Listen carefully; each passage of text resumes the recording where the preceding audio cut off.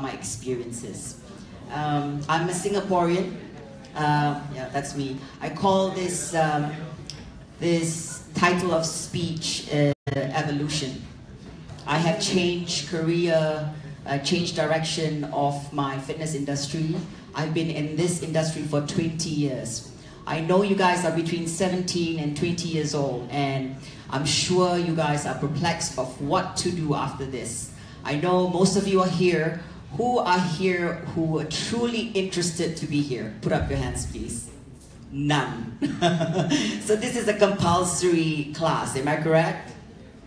Okay, I understand you guys want to go home and rest, and then who are these people that comes up and talk and talk and talk? But I tell you something, as you grow older and if you want to go into this industry, all the speakers, I came here when Andrew was speaking about sports, and Daniel speaking about cancer, and Miss Didi, who's very entertaining and very knowledgeable, and also Adrian, that's very sports specific. These are things that are talked about later on that you'll find out will be so useful. For example, we talk about injuries, right? So for injuries, when you go in any directions in sports specific, whether it's personal training, whether it's aerobics, you are going to meet people with injuries. Cancer, you may have a friend, a family member that will have certain special diseases that it's happening over and over again. And then when we talk about sports specific, now you've got Spartan race, CrossFit, so it's all related. And Miss Didi, when she emphasized on her own evolution, working with communities, that's where we start, communities. At this age, I'm going back to giving back to the community. So let's talk about, I know I have pieces of paper, it's not because I hate technology and I'm old school and I can't read, so my font are like 48. So bear with me, okay? So I know you guys do not know who I am, and you shouldn't. My name is Laila. I am a Singaporean. I have to emphasize that because at the end of this slide, you will understand why I keep emphasizing I'm Singaporean. Okay, I'm very, very nervous because I know that somewhere in your bag you have, rotten eggs and you want to throw at me. Please, after I finish, then you can throw, okay?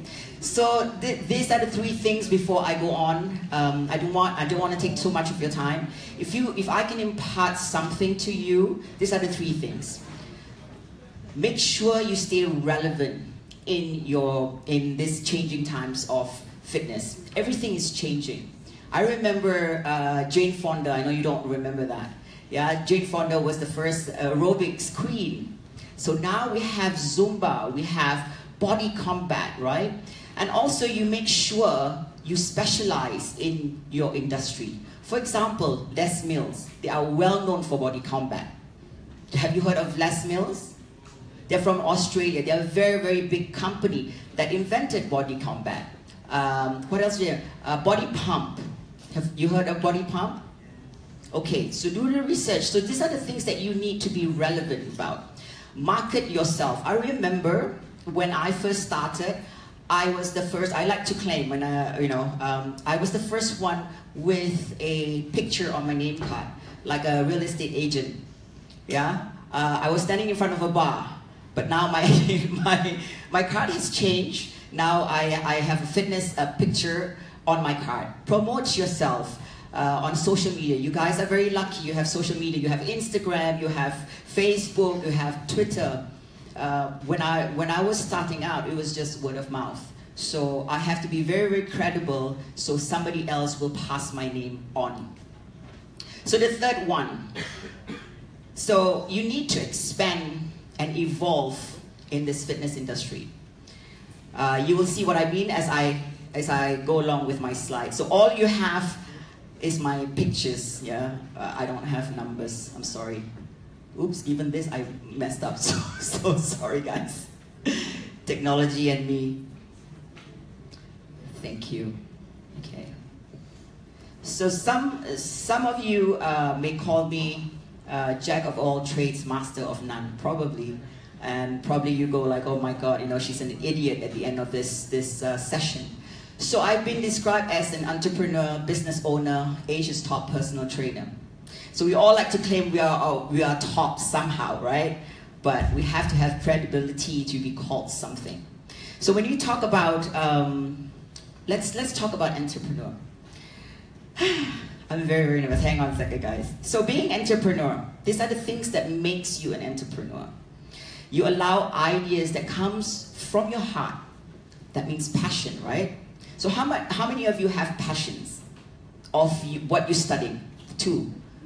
Perfect. At least 2 of you. The rest of you do not know, and it's okay because you're 18, 17, you're not supposed to know yet. Yes. And it comes with a price, yeah? And you have to embrace failure also. So everybody look at us now and all you see are success, but there were a lot of failures too. And through failing, we are allowed here, standing here talking to you of our experiences and our expertise. Also, I believe to be an entrepreneur, you have to allow possibility to feed your soul. It's very important, not just body, mind, but your soul. This, as you get older, you will understand too. You know, old people like to say this, as you get older, as you get older. Do not wait for permission to change something that you care about. Never let fear get in your way. Never be fearful. It's okay to fail. Who cares? Fail. You will succeed. You learn from failure. One more thing that I want to advise you is think outside the box. We are the Singaporean kids, yeah, and we always think inside the box because we are structured that way. Open up your mind, explore. There's always different answers to get to the solution. You agree? No? Yeah? Okay, so next. So currently, I'm going to start where I am at the present and then we go back to where I was. So Platopia. So you guys know about kids indoor playground, right? Like Polywalks, Kids Mania. Okay. So Platopia is my first, my own kids indoor playground that will be launching at our Tampines hub soon. Yeah. So Platopia. So I wanted a name that, so we're still working on the, what do you call it, the logo. So I wanted to have a girl in a boxing, with a boxing glove, but at the moment she looks like a rabbit with ears. So I also I wanted a boy to play skipping rope. Not because, I think I associate it with being girly, but boxers use skipping rope, right? So we have to think outside the box. And if you see the small A, it's a kid in a wheelchair. So my place, my dream, my vision, so you have to have a vision. My vision is to create a playground, indoor playground, that all kids can come and play together and not be different. Because I know what it's like to be different. I was bullied as a little girl at school because I was too dark. I don't fit in society. I was always picked by school teachers because, whatever, I don't know where I was. I thought I was a good kid.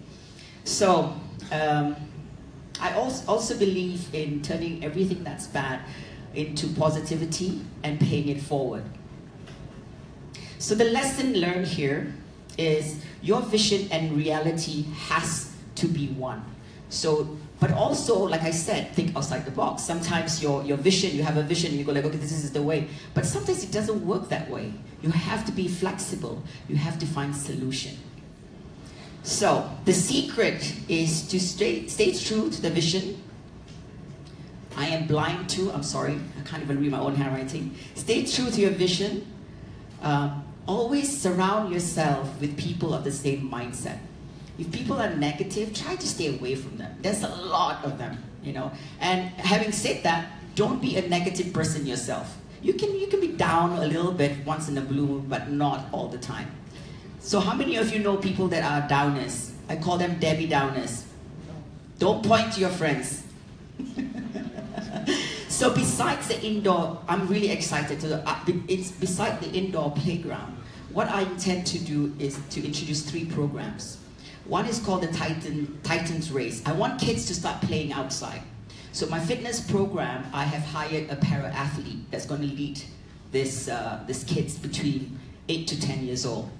So I want kids to be inspired. I want kids to mix around and say, hey, you know what? We are all the same. So once you put a face to the name, you will feel you get to know a person, not as, you know, a generic, but somebody that you know heart to heart. I want also to introduce urban gardening. I want kids to start touching the soil. We are all the kids of children of antibiotics. I believe when you go outside, you build your immune system. I want kids to play together and not feel alone. And the other one is the silver age. I call it Silver Spoon introduction program. I want to take kids to visit the older generation to learn from them. So they have a theme that day. So these are my visions for Playtopia. So I'm currently also running my own talk show. It's called Live by Laila. Today is my 10th show on Facebook Live, so you guys are all on it. If the girls will take it and spin it around. So I approached TVs. So I was too controversial. I speak about taboo subjects. Nobody wants to touch me. So my programs, I'm going to give you two of my favorite programs. One is, I name it How to Be a Shitty Parent. So I had 3 kids on my show. One who is abandoned by parents, and one is a divorced child, and one still intact family. The reason I have 3 different kids on my show is to show how does it affect their life in their future, in the relationship. And last week I had Wesley Can, or Wesley Wee, I'm not sure whether he's apparently very famous. This guy has severe cerebral palsy, and he was abused as a child by his own parents. And the most amazing thing about Wesley, he wrote a book, and it took him 5 years with his toes. How amazing is that? And one thing that inspired me about Wesley is he has no chip on his shoulder. He's still very positive. I mean, this guy went truly brutally abused when he was growing up. So let's talk about how this show came about. So like I said, you know, no TV program wants to touch me because I'm too outspoken. So I remember 2 years ago, I met up my friend Bill Calhoun. Is a very famous guy in Singapore. He does dance on TV, you know, dance with me on something, dance on the floor or something. So I told him 2 years ago, hey, listen, you know, I want to do this TV show. And he goes like, why? I said, I want to give people a voice, you know. He says, is it women? I said, no, I don't believe in gender. I believe in human equality, so I want to give people a chance to voice out. I want to talk about my own experiences, and maybe you guys have similar experiences. So 2 years later, he says, hey, listen, do it on Facebook Live. So now I'm on my 10th show. If you are 17, do not watch it. 18 and above is okay lah. Okay, so going down, so we are going down, okay? So Fitness Best Asia Awards. So I was approached by a couple of people. They had this idea. So most of our fitness industry and programs comes from the Western side, right? So I've been in fitness for 20 years. And I'm so proud being an Asian. I'm like, hey, it's time, man. So I was employed as a technical director, and I put together the categories. I also have to have a twist. I didn't want to do the expo. I didn't want to do the seminar, come and talk and listen to, you know, that's been done. How can we make it different? I integrated fitness and sports together.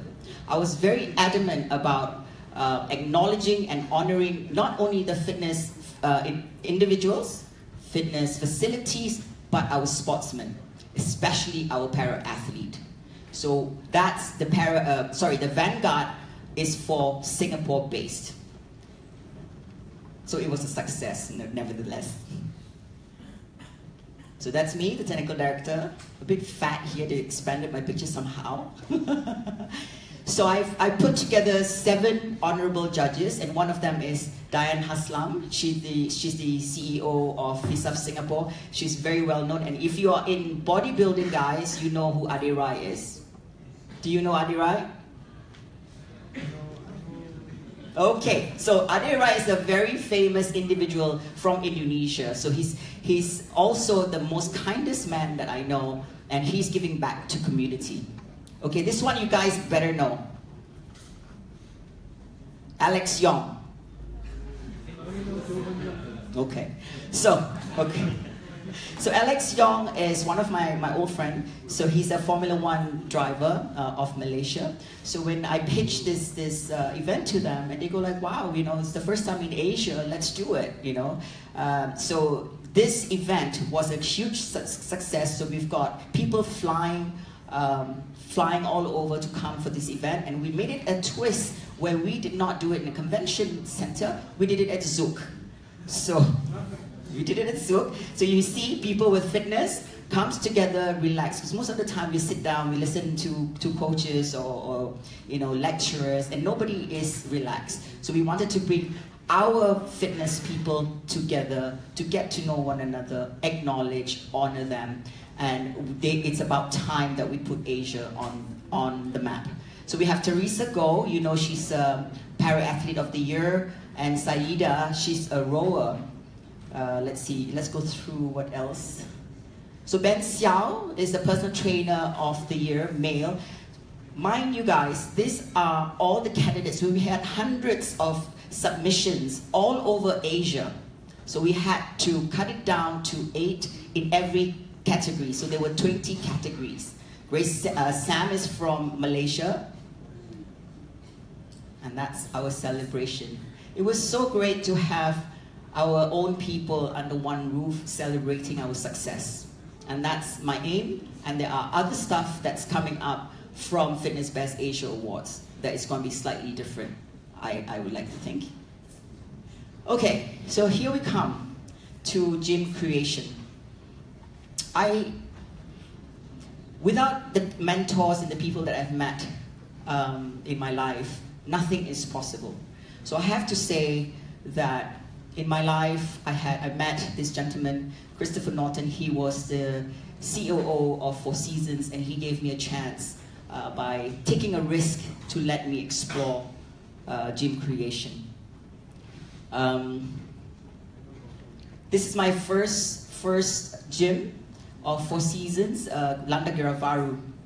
Until today, it's still intact. I did this probably 8-9 years ago. I changed the mindset of designing gyms for hotels because I understood the market. So I understand the demographics. I took away from normally at hotels, the gyms were in the basement, right? There's no light, there's no mirror, it was boring, stark, white lights. So I changed that concept. So I gave life, every gym that I did has a theme. So 7-8 years later, the equipment is still intact. I put the best of the best under one roof. This is a boutique gym in Dubai, DIFC. So I did the Jumeirah and DIFC. So the smaller the gym, the more difficult it is. So I have to work with architects and designers to know, you know, the lighting and where to put the equipment, the safety wise. In Asia, it hasn't caught up yet for the Disability Act because we don't have that ADA. We don't have any gym, you know, any equipment you can put next to each other, but not in the US, not in Europe. You have to follow certain rules. So this is the Philadelphia one that I did. So everything has to go with a theme and work together with, you know, architects. So let's see, the lesson learned for this. There's so many lessons to be learned.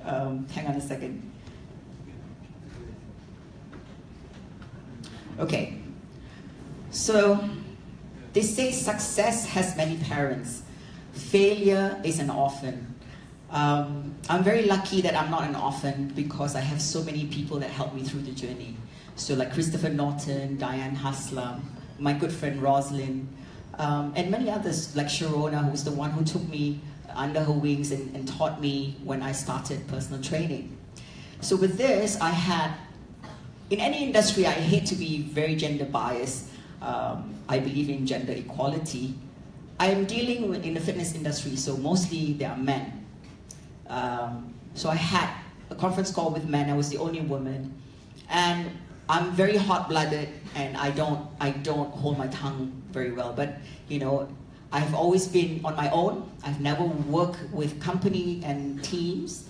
So when I worked with Fitness Best, that was my first team. I had to sit down and everybody go, "Whoa, welcome to the team," and I died. I literally died inside.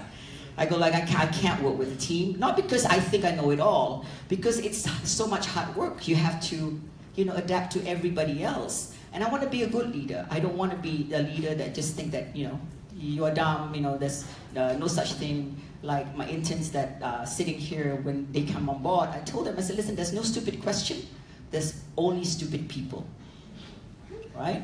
So don't be afraid to ask questions. This is how we learn. So anyways, so where was I? See, train of thought gone. Okay, so I have to adapt to learn dealing with people. And there's so many remarks as a woman in this industry that it changes. Like for example, when I was in Dubai dealing with equipment dealer, they pick me up and they go like, wow, you know, you look great. I say, oh, thank you so much. And they go like, well, you look better on top of me, which is, I go like, what? You know, so all those things, I know that it's not appropriate, but you also have to adapt when you are in the Middle East. You have to know your place. So like Ms. Didi said, you have to know culturally, you have to be worldly. How do you deal with all this? So far I've designed 16 gyms of Four Seasons worldwide, homes in Spain, New Zealand, Brunei, and in Singapore. So it started from being a personal trainer. So that's one of my clients, if you can't put clients' pictures up. So he made a t-shirt for me. I have a whole bunch of clients that are high network. I train the Prince of Brunei, I train and family, I train Princess of India. I train, you know, the regular you and me. Do I treat them any different? No, I think I treat them with a lot of respect. I think once you understand that you have to respect people, everything will come in its place. Know your boundaries, be professional. So here you have me teaching Landa Giravaru, and as you can see, I was young and foolish, I was blonde. So besides being a personal trainer, I'm also an aerobics instructor. That's me doing a mass workout. So I open all doors. I don't say no to it. I don't just put myself in one box. So I do a lot of different things. But you have, when you go out and do many things, make sure you give 100% in whatever you do. If you do not like what you do, do not do it, because you are not doing people justice.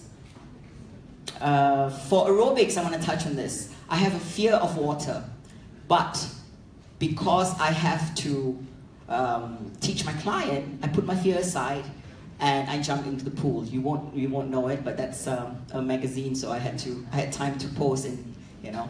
So I'm also a wellness motivational speaker, whatever that means, I do not know. So I've spoken in Indonesia and kids in school, 60 schools, secondary schools, and about 30 schools in primary schools all over Singapore. So before I touch on that, the success that you see, there were hurdles also for me.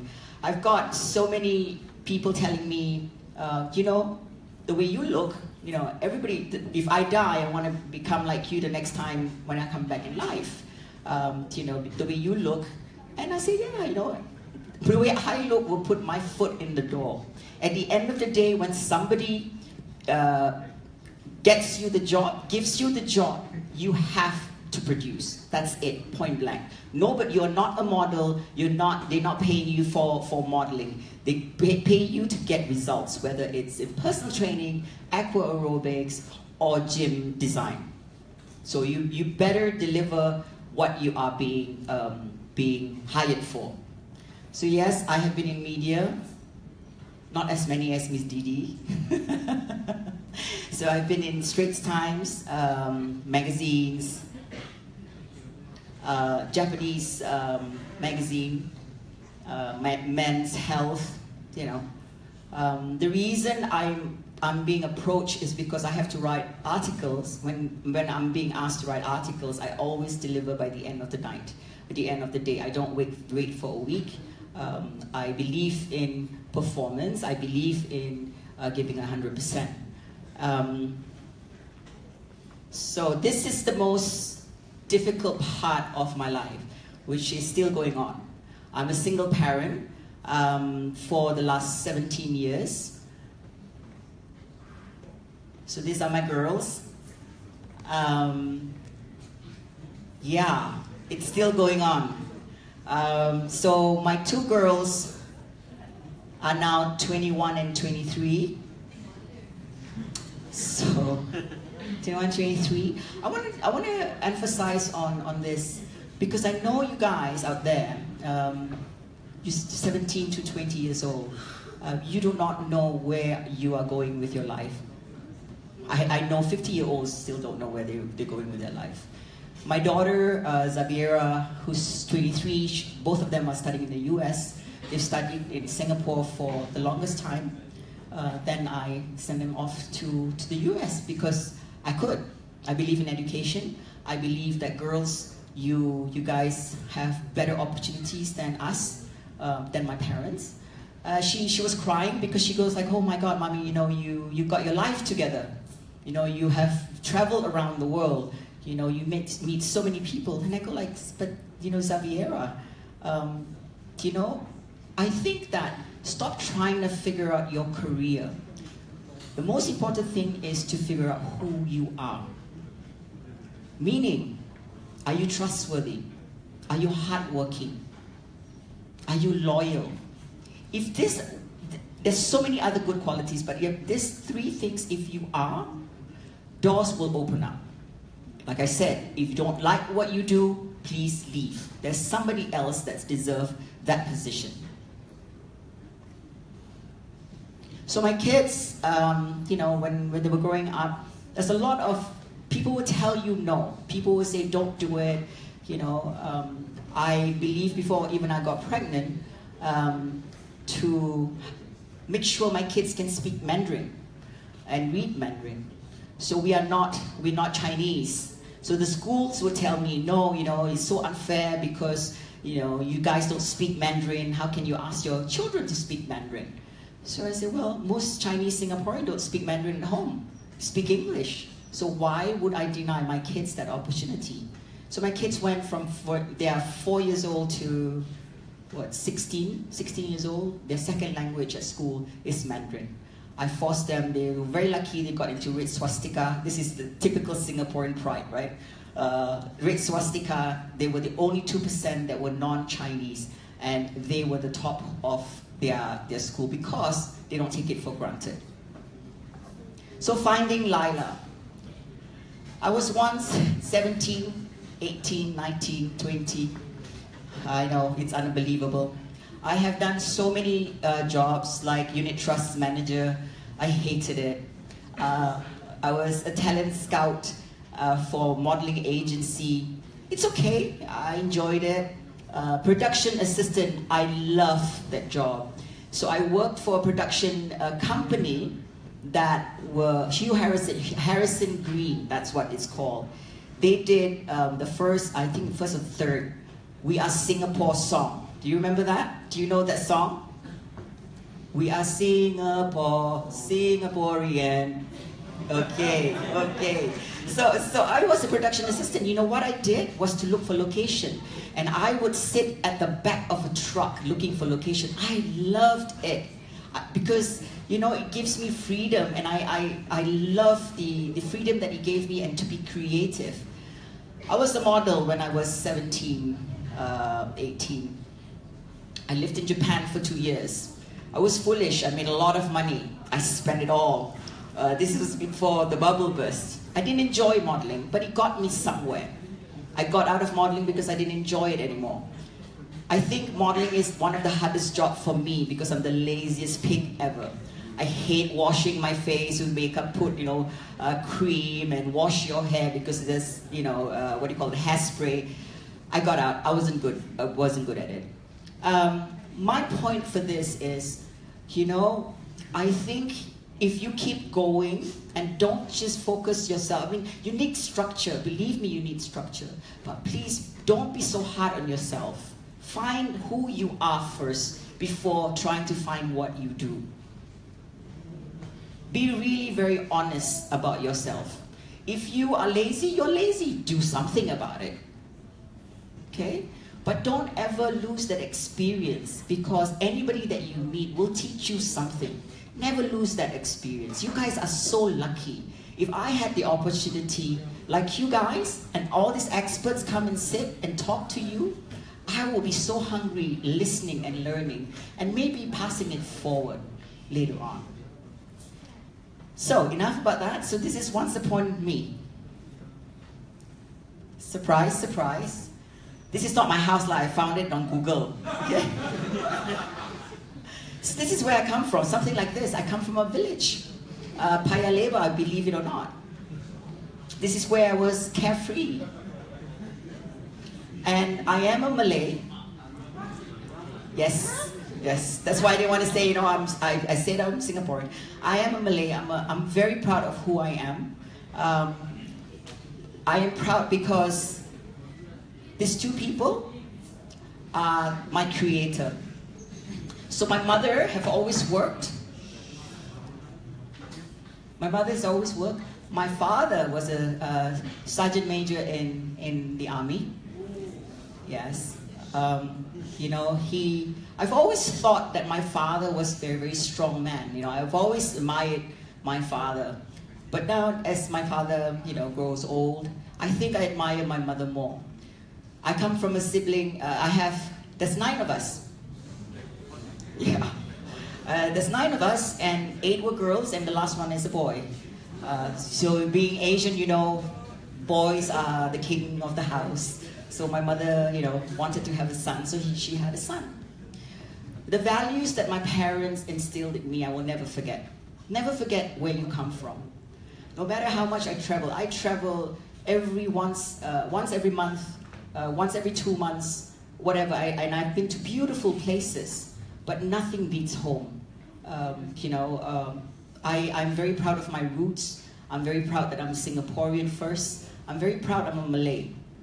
I'm also very proud that we as a society of Singapore can get along, in harmony. So this is a bit like, Singapore speech, President Halimah Yacob, no, not, okay?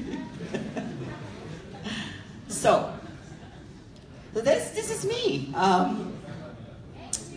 believe you are a painter of your life. I believe what you create is up to you. You hold your own destiny.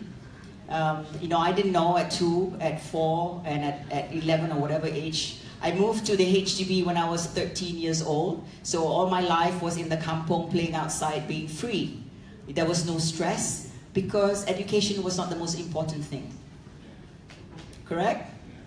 Right. But now it is important, but you guys have got a lot more selection. So this is me, a bit of, I'm still painting. I don't know where it will lead me. I am 50 years old. This picture was taken for my birthday celebration last year at 49 years old. There are many obstacles still. Okay, maybe I should forward this picture. Okay. So, there are many obstacles in this life, but it can only work for me. It might not work for you. For me, I only allow myself to be unhappy for three days. I always am the creator of solutions than looking at problems. Are we still talking about She 50? Okay.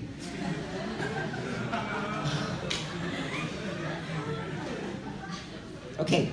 Yes, I am 50. I'm very proud because Because I think now, you know, being 50, only old people talk about their age. You know, young people go like, yeah, you're old, we don't care. I think that because of health and fitness, if you take care of yourself, you will be able to live a lot longer and healthier. On that note, the only thing that if I have to remind you guys, those are the three things. Make sure you stay relevant, market yourself well, be truthful, do not cheat, do not lie. People will find out one day. Don't bother, okay? Evolve in your fitness industry, stay relevant. Shh. Okay. So on that note, that's my website and my email address if you want to ask any question. I would love to. Thank you for your time, and I'm sure that you all can put water and wash your face.